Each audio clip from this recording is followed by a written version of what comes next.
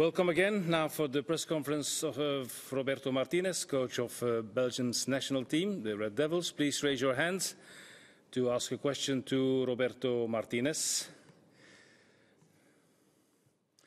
First, Ludo van der Wallen from het Nieuwsblad. Ludo.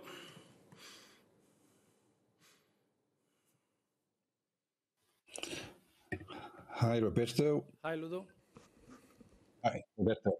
Okay, what's the news of Kevin and Aiden? That's the most important thing, I think.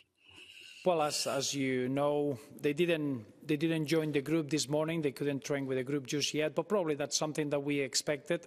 It's been another 24 hours, another 24 hours that they've been positive towards their recovery, but we all know that we are fighting against the time. We're going to take until the last minute to make the decision. Every day that we go by, every time that they can sleep and get 3 meals and get some treatment, we see an improvement. And then we'll see tomorrow if they can be involved or not. Unfortunately, at the moment, we cannot make a decision. It's not playing any games, not to make the opponent any wiser or anything? No. I think the approach is to try to get the players fit. And we are in a tournament mode. That means that if they cannot play tomorrow, by being with the team and by working with us, they are here in Munich. We're going to try to get them fit as quick as we can. And we need to work in that way. That's not being arrogant. That's just trying to see if we can get them fit for the next few games. Obviously, it'll be difficult for tomorrow. I think, obviously, a soft tissue injury, maybe in Eden's case, maybe it's difficult for a game like tomorrow. And for Kevin, it's a little bit different. Having a ligament problem maybe is a bit different. But it's more a medical decision. At the moment, it's not a football decision. Tomorrow will become a medical decision in the afternoon, and then we'll make a football decision after that. Okay, Ludo, thank you. Thank you. Yves Teldeman.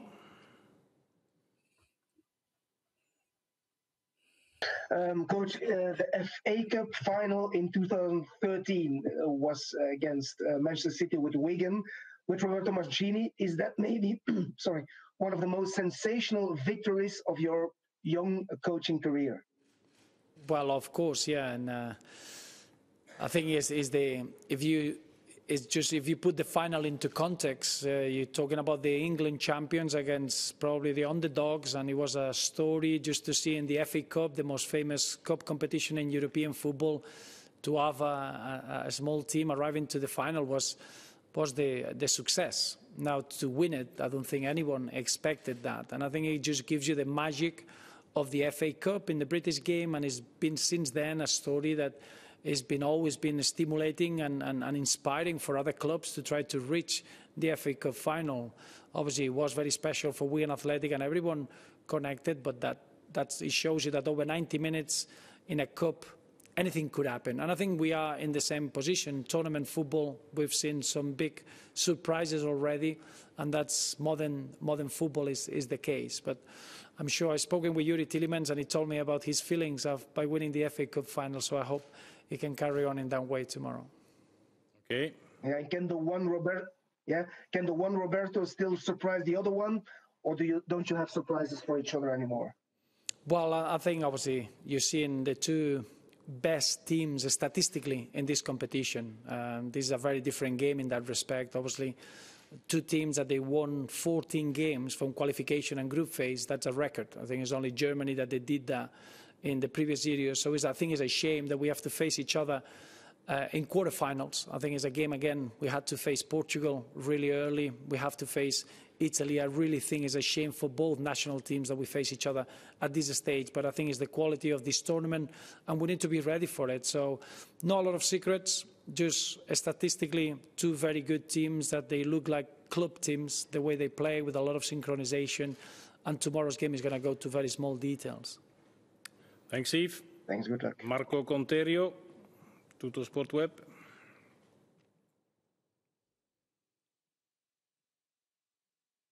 Hello, Mr. Martinez. My question, okay, you already answered on De Bruyne Hazard, which is our main question in Italy. Is there any single player that you will try to get away from Italy? The most dangerous one, maybe?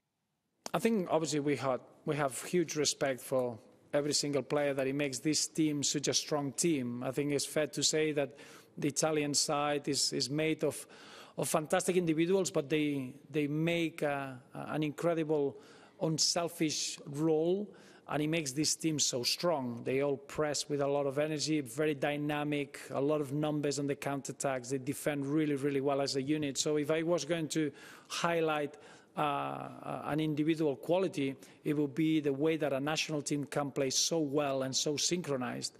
And I think that's down to the coach. I think what Roberto Mancini has done with his team, that's the reason why they've been undefeated for 31 games. Okay, thank you. One more? Is Italy so the less Italian squad that you've ever seen?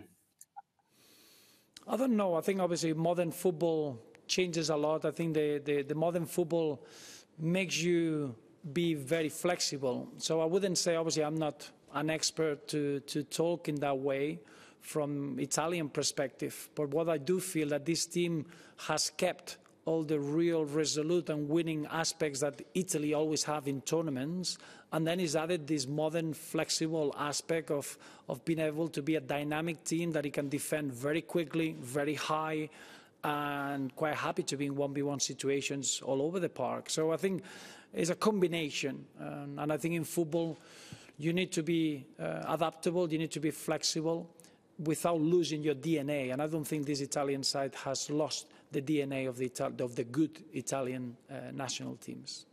Thank you. Christophe Lieberlo, Belang van Limburg. Christophe.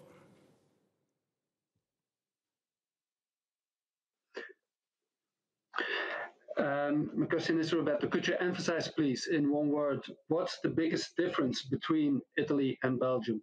And the second question, what would you really like to see from your own team tomorrow? What's the most important you would like to see tomorrow? Well, it's difficult. I think we are very different because obviously we are made of very different individuals and different players.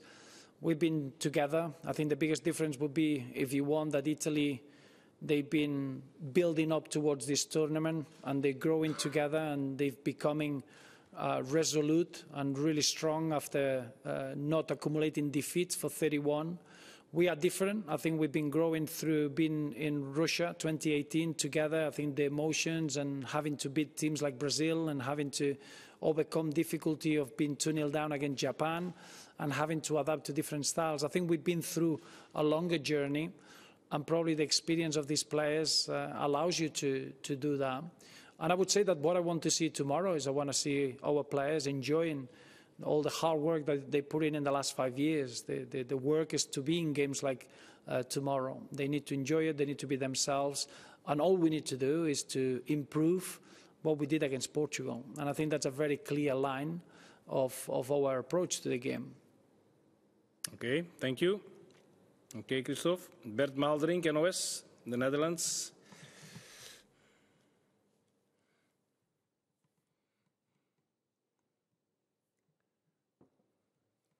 Bert, are you still there? No, not for the moment. Then we go to Jonas Bernard, Sud-Press. Jonas Bernard, Sud-Press.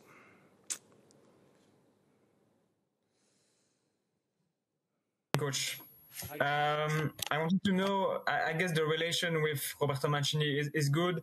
What do you like from him as a coach in his work and in his philosophy? Well, I really enjoy tactical coaches, and he took the Premier League by storm when he arrived. It was the way that he got that mentality of believing that Manchester City could win the league and winning the league in the manner that they did it. I think that's just a pure reflection of Roberto Mancini's work. So from that point of view, I think you can see the way that he likes to work with the team from a psychological point of view, that competitive nature, making a group very, very strong, and the priority in that dressing room to all the concepts that we see in this Italian team playing with a very dynamic approach, really strong on the counter. They defend very quickly. They defend very high. They apply pressure. They're very dynamic. And And I think that's probably the biggest attribute that Roberto Mancini has as a coach, is that meticulous approach tactically. And that's something that he's been doing for a long, long time. And you can see clearly in his work in the national team. I know how difficult it is to work in the way that you want to work at a club level into the international football. And I think Roberto Mancini has done it with real ease and with exemplary ways. Okay. Yeah, I have a quick question. Yeah, just one question. Can you explain how did you proceed with Roberto Mancini before the Euro to get this list with 26 players? How did you work with Italian Federation and also England? Yes, but I think it was just a very quick conversation and trying to share the views and the worries that we had. And I think you can see now that because of the uncertainty during the tournament, with the amount of traveling, the restrictions, the protocols, I think it was the right call. Even in our case, you can see the injuries to Simon Mignolet and Timothy Castagne, and now every national team is picking injuries. It was expected. Such a demanding season for all the players. When they come to a tournament football, everything gets amplified, and we expected that rate of injuries would increase probably 20 to 21%. And we shared the views that Roberto Mancini and the Italian Federation proposed, and I think then there were other federations to follow, and it was a really quick way to try to help the competition from a coach's point of view. Okay, merci. The nieuwe second attempt for Bert Maalderink, NOS. There he is. Bert Maalderink? Yep. Ja, gelukkig. Is Kevin De Bruyne the key to win tomorrow? That's my first question. The second question is, after this press conference, you have a walk through the stadium with the players. Is that very useful? Obviously, Kevin De Bruyne is, in my eyes, is the best playmaker in world football. And then any coach would like to have the best at their positions and in their jobs available. But obviously, we need to have players that they are fully fit, and we'll find out that tomorrow. Today, at the moment, it's very difficult to know, because at the moment, Eden and Kevin, they follow in individual programs, and it will be a medical decision tomorrow. Today, at the end, we train in Belgium, in Tubize. We adapted into that way, and majority of the players know this stadium. We got a lot of players based in Germany, and they know it well. So it's only a little walk for the staff. Okay, thank you. Yuri Delecour, Belga.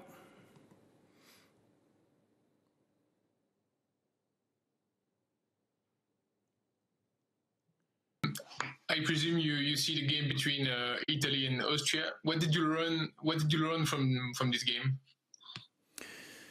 Well, I think this tournament sends you a different challenge when you play away from home. I think that's the first thing. I've seen an Italian team playing in Rome with an incredible familiarity and with a way of playing that it reminds me how Denmark plays in Copenhagen or how England plays in Wembley. And I think that's a real key of this tournament. National teams playing at home is very different than when you play away from home.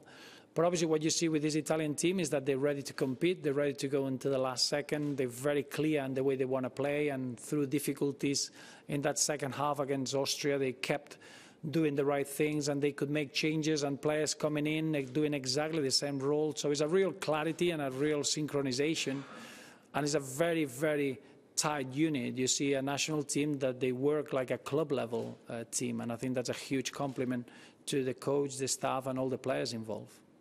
Okay, merci. Dernière question, last question for Valentin Schnork de Le Matin. Valentin Schnork, Le Matin. Hey, Roberto. You said before that you need to improve from the game against Portugal. But what did you learn from this game, and how it can be useful for the game of tomorrow? Well, a lot, because when you face the European champions, the champions of the Nations League, and the quality of the individuals that we had in front of us, to be able to keep a clean sheet is because we work really well off the ball. I think in the first half we scored a very good goal from open play. We created a real threat. And then there are always things that we want to be improving. I think that's the nature of the coaches, and we are a little bit of a strange creatures. We're never happy. We won and we qualified, but you want to improve, and that's probably our measurement. But I was delighted with the attitude. I was delighted with how we cope, losing important players, and that's just the line that we need to carry on in this tournament. Tomorrow we're going to be facing another top team, or probably statistically the best team alongside Belgium in this tournament. 14 straight victories, even though the last one was in extra time.